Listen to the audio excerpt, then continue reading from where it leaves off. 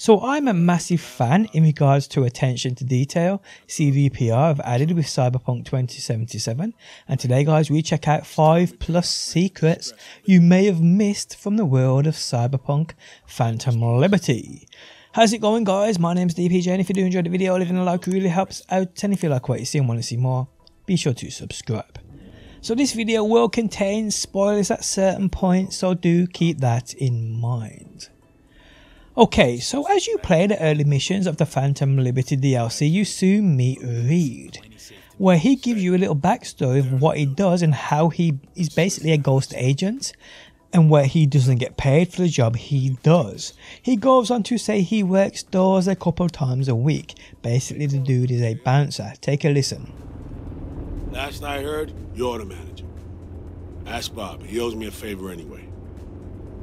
Yeah, well, tough nuts. You'd have to manage without me. Boss man, I work the door at a club. Selection, you know, bouncing. Huh. That your Lilo gig? A bouncer? It pays bills and nets me a little disposable. Sleeper agents aren't entitled to government pay. Not even under the table. This is not how I imagine spending my day. Well guys, you can actually locate him in-game doing this very job. If you come to the city centre within downtown and come to this club right here called the Multi-Iguana Liquors, and well enter the building, you will find Reed doing his side job. Look, take a listen.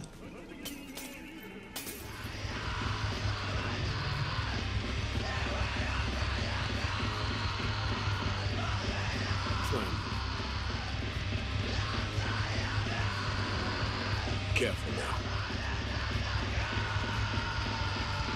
Stop there.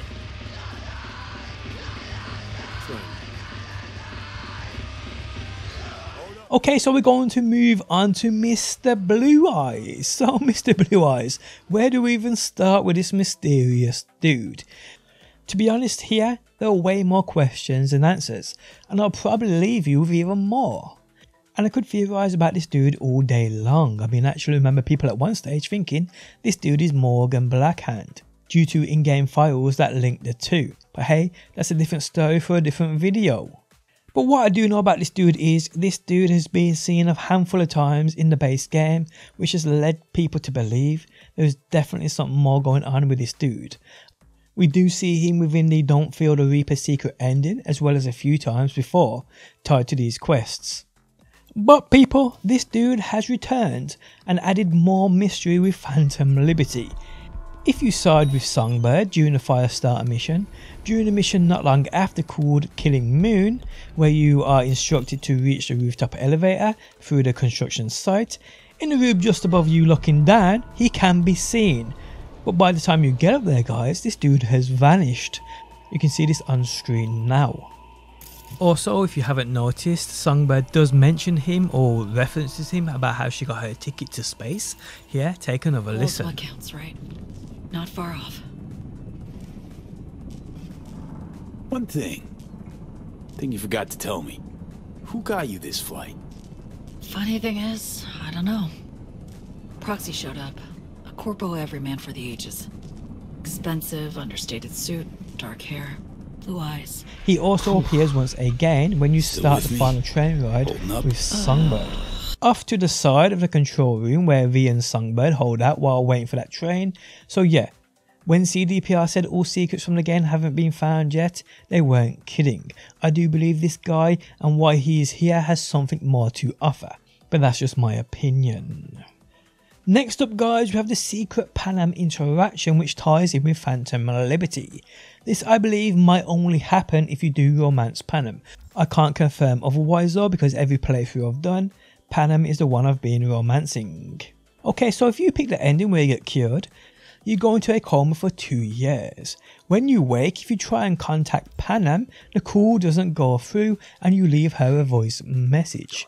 Now within the credits you see Mitch telling you basically not to call her again. Although this isn't the Panam the game basically builds up, she really wouldn't stop fighting for V. But anyway, if you do visit Panam back at her camp before getting to any of the endings within the Phantom Liberty DLC, person. If you speak to her, you actually talk about Myers and much more. Here, take a listen.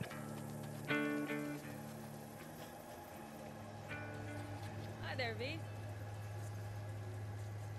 Listen, what if I told you the FIA approached me about a gig? The FIA? As in the NUSA's intelligence agency? No shit.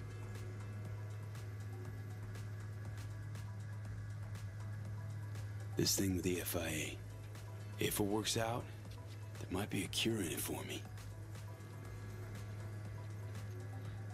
What? V, that's incredible! Only, what if it's just one of their games? They're sure to know how much you're willing to risk. It's a game, all right. Not about to let him turn me into their pawn, though. No worries, Panam. I'll manage.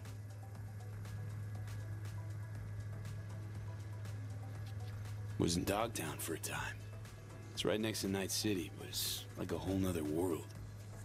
Dogtown, huh? I think about it like a mistake. A regret. Nothing to do but wall it off. Forget about it. Wait until it withers and dies. Yeah, Night City half pretends that Dogtown doesn't exist. But nobody can convince me there's not some kind of fucked up symbiosis between them. Like a half-aborted Vegas for corpos and gangoons. What happens in Dogtown stays in Dogtown. Convenient. Guessing you must have heard Space Force 1 crashed in Dogtown. There was talk. Rumors. Conspiracy theories. What of it? This FIA agent asked me for help. And now you're talking to the chum who rescued the president of the NUSA. God damn! Truly, you've outdone yourself, V. Secret agent. The one thing missing from your resume. Just as long as you know governments, heads of state, all that. Even if you think they owe you for some reason, it usually boils down to them having something on you. So stay vigilant, okay? You may notice that she does sound like she's on the phone. Weirdly enough, if you call her, you have the exact same interactions. I don't know whether CDPR are just being lazy here, or they made a mistake with the dialogue and the way it sounds, but hey ho. Next up guys is Songbirds' last message to you. If you went with the option of saving Songbird during the Firestarter mission and completed the game this way, sending her to the stars, then there's a place you can go to on the map where you find her final message to you. Interestingly, this is the same alleyway you meet up with her before that Killing Moon mission. Here, take a listen.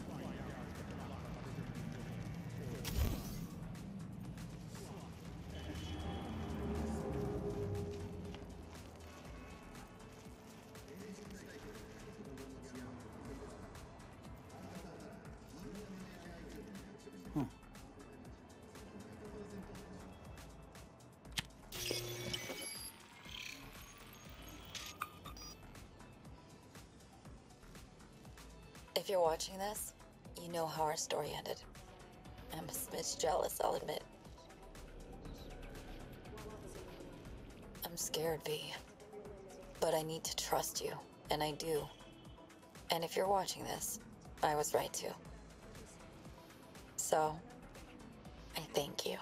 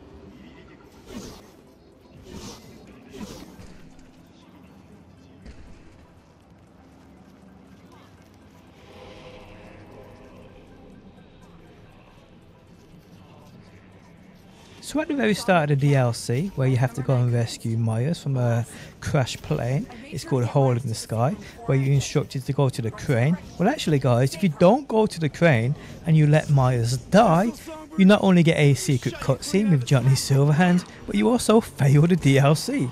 So you just go about your business, not even knowing about the DLC story. It's wild. Check it out. Congrats, B. You just killed Rosalind Myers and fucked the NUSA.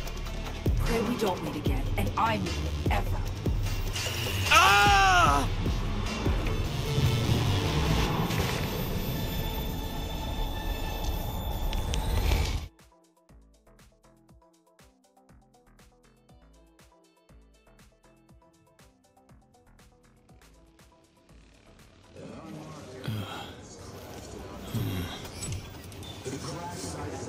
Still with us? What happened? Your presidential rescue op. Miserable failure. Honestly though, good fucking riddance. Huh. Okay. So now what? Huh. We go on living. Start by finding us a drink.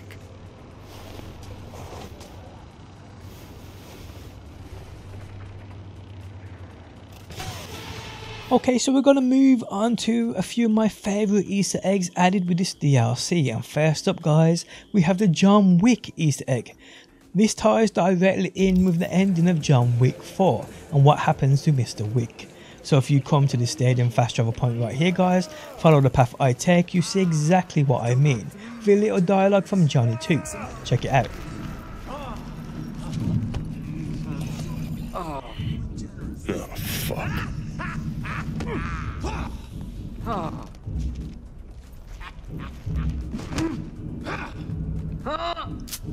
Next up guys, we have another amazing Easter egg to do with Keanu Reeves. This is the Matrix. So if you come to this point on the map guys, right near the Heavy Hearts Club in Dogtown and follow the path I take, a little scaling is needed. You will find guys a hidden room where 2 chairs can be found, a TV and that red and blue pills sitting at a table. Check it out.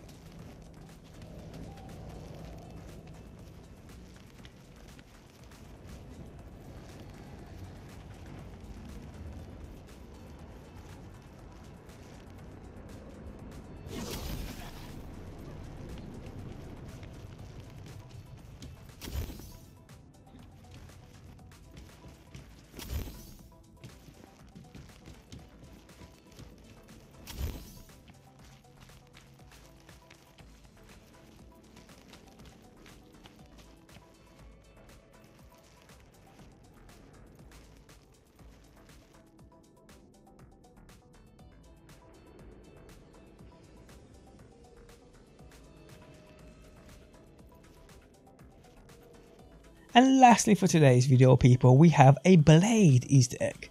Now I actually found this by accident. It was the music that drew me to this location. When I got here guys, I saw what looked to be a dude having a little boogie. So I started to light him up and the other dude's here, and then he started attacking me while invisible with his katana.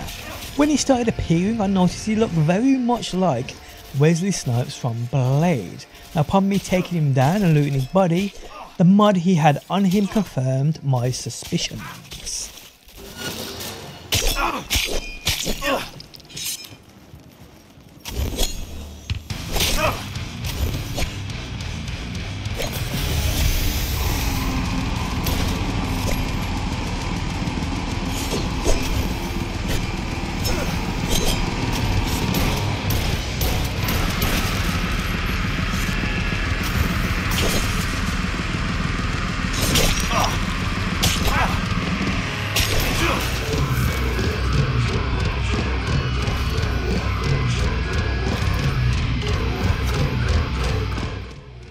Well there we have it guys, 5+ secrets within Phantom Liberty that you may have missed. Guys, if you enjoyed the video, leaving a like really helps out. If you like what you see and want to see more, be sure to subscribe. And hopefully guys, I will see you on that next one.